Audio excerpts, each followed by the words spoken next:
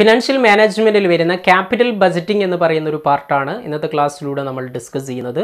Capital budgeting എന്ന് പറഞ്ഞു കഴിഞ്ഞാൽ എന്താണ്, അതിൻ്റെ ഫീച്ചേഴ്സ്, അതേപോലെ തന്നെ ഫാക്ടേഴ്സ് എഫക്റ്റിംഗ് ക്യാപിറ്റൽ ബജറ്റിംഗ് എന്നീ പാർട്ട് ഇന്നത്തെ ക്ലാസ്സിലൂടെ നമുക്ക് ഡിസ്കസ് ചെയ്യാം. അപ്പോൾ നമുക്ക് നേരെ ക്ലാസ്സിലേക്ക് പോകാം. Every company tries to invest in those projects which gives maximum profit. എല്ലാ സമയവും എല്ലാ കമ്പനികളും മാക്സിമം പ്രോഫിറ്റ് കിട്ടുന്ന ഇൻവെസ്റ്റ്മെൻറ്റിലേക്ക് മണി ഡെപ്പോസിറ്റ് ചെയ്യാനാണ് ആഗ്രഹിക്കുന്നത്, ഇൻവെസ്റ്റ്മെൻറ്റ് നടത്തുവാനാണ് ആഗ്രഹിക്കുന്നത്. മണി എന്ന് പറയുന്നത് എന്താണ്? It is very scarce. നമ്മൾ ഇപ്പോൾ മണി ഇൻവെസ്റ്റ്മെൻറ്റ് നടത്തി കഴിഞ്ഞാൽ കുറച്ച് കാലങ്ങൾക്ക് ശേഷമാണ്, ലോങ് ടേം ആയിട്ട് ഭാവിയിലാണ് നമുക്ക് എന്ത് ചെയ്യുന്നത്, റിട്ടേൺ കിട്ടുന്നത്. അതുകൊണ്ട് തന്നെ ഇറ്റ് ഇൻക്ലൂഡ്സ് റിസ്ക്. എല്ലാ ഇൻവെസ്റ്റ്മെൻറ്റിലും റിസ്ക് ഇൻവോൾവ്ഡ് ആണ്. നമ്മൾ ഒരു ഇൻവെസ്റ്റ്മെൻറ്റ് പ്രൊപ്പോസൽ സെലക്ട് ചെയ്യുമ്പോൾ we must consider risk and return. അതിൽ നിന്ന് കിട്ടുന്ന റിട്ടേണും അതിൻ്റെ റിസ്ക്കും എത്രത്തോളം ഉണ്ട് എന്നുള്ളത് നമ്മൾ കൺസിഡർ ചെയ്യണം. That is Y capital budgeting is A very important process. Capital budgeting decision is A very important process. നമ്മൾ ക്യാപിറ്റൽ ബജറ്റിംഗ് ഡിസിഷൻ എടുക്കുമ്പോൾ വളരെ കെയർഫുൾ ആയിട്ടായിരിക്കണം ഡിസിഷൻ എടുക്കുന്നത്. എന്താണ് ക്യാപിറ്റൽ ബജറ്റിംഗ് എന്ന് പറഞ്ഞു കഴിഞ്ഞാൽ, capital budgeting simply means it is investment decision. Investment ഡിസിഷനെയാണ് നമ്മൾ capital budgeting എന്ന് പറയുന്നത്. It is the process of allocating the resource of the organisation in the long term investment project to generate profit. Profit കിട്ടാൻ വേണ്ടിയിട്ട് long term ആയിട്ടുള്ള ഒരു investment പ്രൊജക്റ്റിലേക്ക് നമ്മൾ fund allocate ചെയ്യുന്ന പ്രോസസ്സിനെയാണ് എന്ത് പറയുന്നത്, ക്യാപിറ്റൽ ബജറ്റിംഗ് എന്ന് പറയുന്നത്.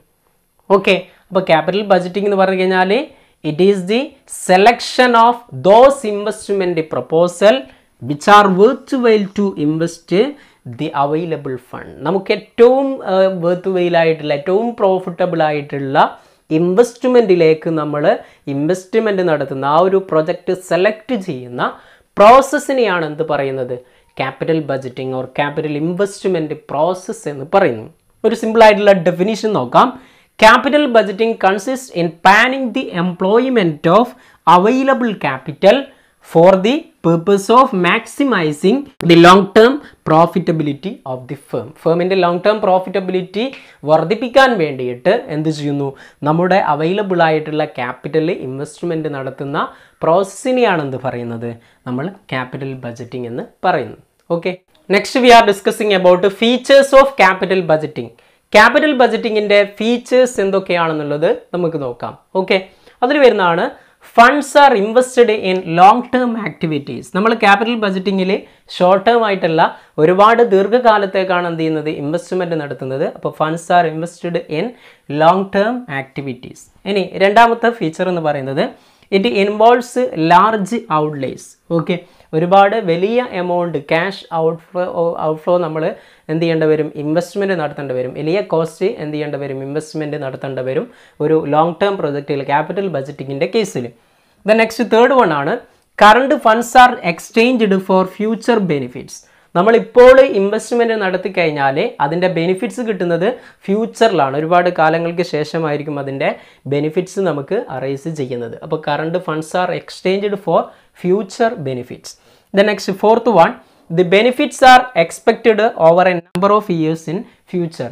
നമ്മൾ സാധാരണ ലോങ് ടേം ഇൻവെസ്റ്റ്മെൻറ്റ് നടത്തി കഴിഞ്ഞാൽ ഷോർട്ട് ടേം ഇൻവെസ്റ്റ്മെൻറ്റ് പോലെയല്ല, അത് ഒരുപാട് കാലം നമുക്ക് എന്ത് ചെയ്യും, അതിൽ നിന്ന് ഔട്ട്ലേ കിട്ടും. ഇപ്പോൾ സപ്പോസ് നമ്മളൊരു ബിൽഡിങ്ങിൽ ഡെപ്പോസിറ്റ് ചെയ്യുകയാണെങ്കിൽ ആ ബിൽഡിങ്ങിൽ നിന്ന് വരുമാനം ഒരുപാട് കാലത്തേക്ക് നമുക്ക് കിട്ടും. അത്തരത്തിൽ ഒരു ലോങ് ടേം പ്രൊജക്റ്റിലാണ് നമ്മൾ ഇൻവെസ്റ്റ്മെൻറ്റ് നടത്തുന്നതെങ്കിൽ അതിൽ നിന്ന് നമുക്ക് എന്ത് ചെയ്യും, ബെനിഫിറ്റ്സ് കുറേ കാലങ്ങളായിട്ട് കിട്ടിക്കൊണ്ടേയിരിക്കും. ഓക്കെ, ദ നെക്സ്റ്റ് അഞ്ചാമത്തേത് it involves high degree of risk.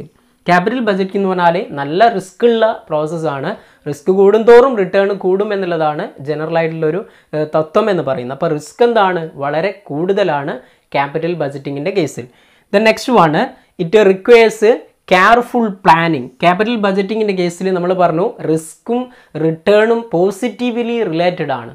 അപ്പോൾ കൂടുതൽ റിട്ടേൺ കിട്ടണമെങ്കിൽ കൂടുതൽ റിസ്ക് ഉണ്ടാകും. അതുകൊണ്ട് തന്നെ ഇറ്റ് റിക്വയേഴ്സ് കെയർഫുൾ പ്ലാനിങ്. നല്ല പ്ലാനിങ് എന്തിലുണ്ടായിരിക്കണം, ഈ ഒരു ക്യാപിറ്റൽ ബജറ്റിങ്ങിൻ്റെ കേസിൽ ഉണ്ടായിരിക്കണം. These are the features of capital budgeting. The next നമ്മൾ നോക്കുന്നത് factors affecting capital budgeting decision. Capital budgeting ഡിസിഷൻ്റെ factors ആണ്, അതിനെ എഫക്റ്റ് ചെയ്യുന്ന ഫാക്ടേഴ്സ് എന്തൊക്കെയാണെന്നുള്ളതാണ്.